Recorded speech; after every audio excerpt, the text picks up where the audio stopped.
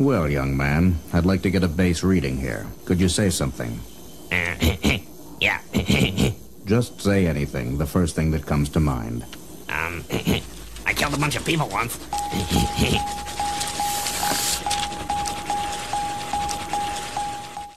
Robo-Fortune is one of the most interesting characters from a base stats perspective, because rather than having a specific structure, she instead takes from other characters. This ends up making for a considerable difference between variants in terms of attack and health. Outside of that, her gameplay switches between a projectile-heavy approach focused on keeping distances, or a close combat one, with useful tools like recovery, meter control, buff control, and stun for good measure. But best of all must be her tier 3 blockbuster, Catastrophe Cannon Omega. Not only does it have buff removal as part of its effect, but it introduced the property of permanently killing a character if it finishes them off. Therefore, they cannot be revived with signature abilities or Valentine's Forbidden Procedure. This also works with instant revival abilities, such as Blood Twisted and Last Hope, where they don't instantly recover health and die. The one downside is that it's a tier 3, so meter gain or blockbuster support comes advised. The head drone deployment ability is arguably easier to use than Misfortune's headless mode, but it's also more situational, primarily due to more basic combo potential for comparison and less variance needing its usage. On the Marquee side, they can be easily split into offense and defense. DDoS inflicts power surge while nearby the opponent, which for a quick comparison makes any Robo-Fortune a mini Assassin's Creed. Ping check is the opposite, where you need to stay away to gain enrage stacks. It can be pulled off with frequent use of beam attacks, so the distance keeping is not difficult.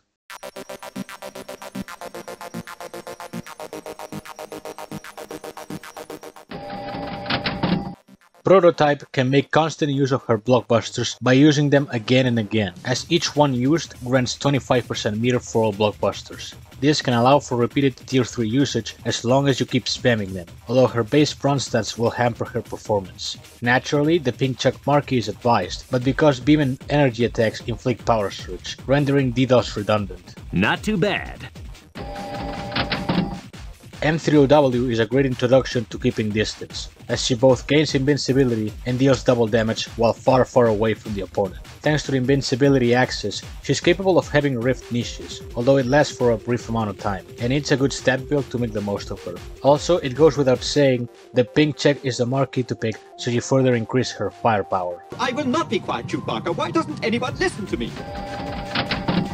Nyanotech has a lot of potential, as she can easily gain barrier while launching a head drone, and while benefiting from it, any debuff gets instantly converted to enrage. This would make it so stuff such as Blockbusted only works on Nyanotech's favor and not against her, but she cannot convert Hex, so watch out. Additionally, she's fairly situational, outclassed, and her base stats drag her down, so it can only be recommended for those willing to experiment with her.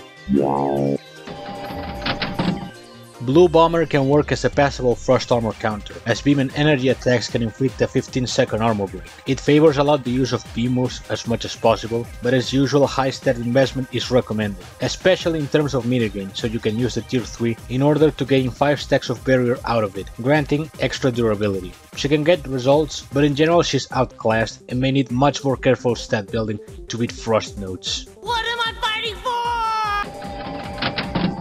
This is a particularly interesting variant, since Purrminator can potentially scale her attack infinitely as long as she can land critical hits. But the thing about this ability is that it won't take invested attack from moves into count, so it ends up as a dead stat for the most part. Also, you want as many multi-hit attacks on her to increase as much as possible the permanent attack increase. Now, despite her access to precision and deathmark from blocked hits, she underperforms on rifts due to the damage scaling taking a while to be noticeable, and the high need for multi-hits. As such, she's usually preferred for prize fights, where she can be good for the most part.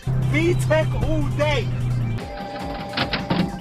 Ah yes, the explosive hot mess that is Blue Squid. What makes her so annoying to fight is her constant armor gain every 5 seconds, which naturally benefits greatly of Frost Armor, and her explosion when she dies. It's important to keep in mind that if the explosion kills you, it counts as a loss on your end, unlike Immoral Fiber, where you still win even if the character died. But again, unlike Immoral Fiber, it's an actual attack and not just direct damage, so keeping distances is the way to go. What's more is that the explosion prevents blockbuster finishers, an excellent selling point on rifts. The easy solution to this, outside of just hexing her, is to time a blockbuster during the explosion, that way the bonus is validated. There's also currently the strategy of cursing her and killing her in midair, which for some reason cancels the explosion, but it's a bug, so don't get too attached to this strategy. As a whole, Blue Screen has a lot going for, great stats in typing, excellent ability, and very accessible for being a prize-fight reward. It's only natural to see her in a lot of bases. Where's the kaboom? There was supposed to be an earth-shattering kaboom! Byte would be completely dogshit if it weren't for the somewhat saving grace of inverse polarity. Out of all variants to date, she remains the only one capable of inflicting this manually, without the need of relying on external modifiers or luck. And indeed, inverse polarity is a very strong debuff that counters anything that heals. But is it enough to issue an investment into Byte? The answer is a clear no, because for most cases, curse and heal block or straight up hitting as hard as possible do a better and faster job than inverse polarity, and her stats are average, but I probably recommend her as a support and not so much a standalone sweeper. Also, the power surge and slow is mad. Nice to meet you. Expect on.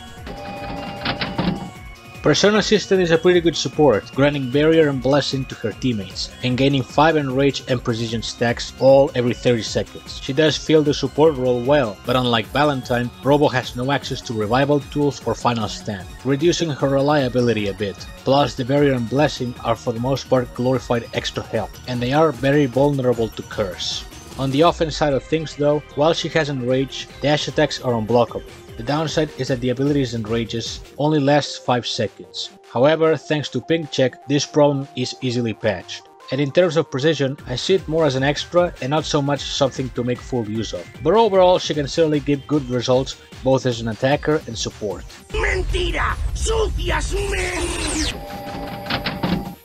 Headhunter is powerful, as she has easy access to precision by blocking for half a second, and up to 3 stacks, beam and energy attacks become unblockable. It goes without saying that unblockable precision is as good as it sounds, meaning you could easily take care of a plot twisted or immoral fiber that happens to be way too block happy and dispose of them without activating their abilities. But the big elephant in the room is that her ability is currently bugged, as unblockable precision hits will be counted as regular criticals, in turn making it nearly useless. That's not to say one cannot find success still with Headhunter, but don't expect her to finish off difficult defenders while blocking and escape free of punishment. If she is to be patched, she'll definitely rise up the ranks in terms of utility, but as of now, she remains a fairly strong variant only.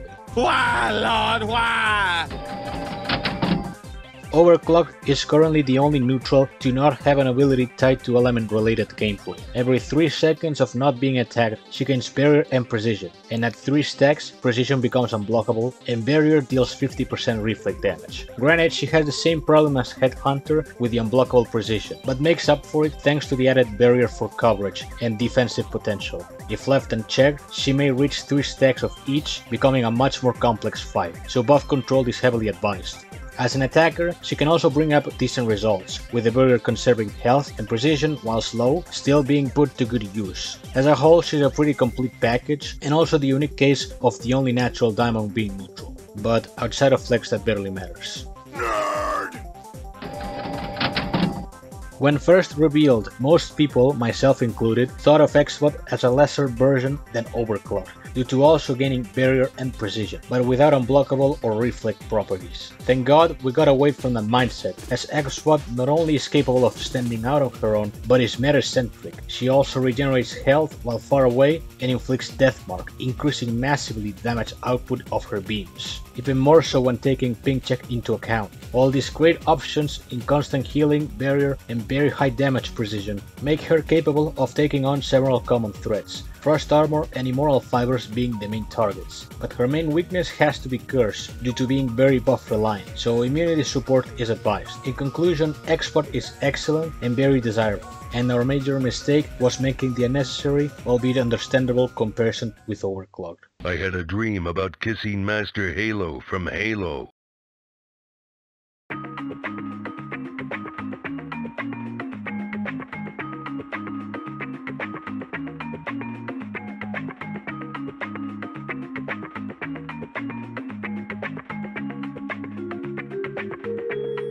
Bueno, ganei eu. Que queres tes algunhas palabras?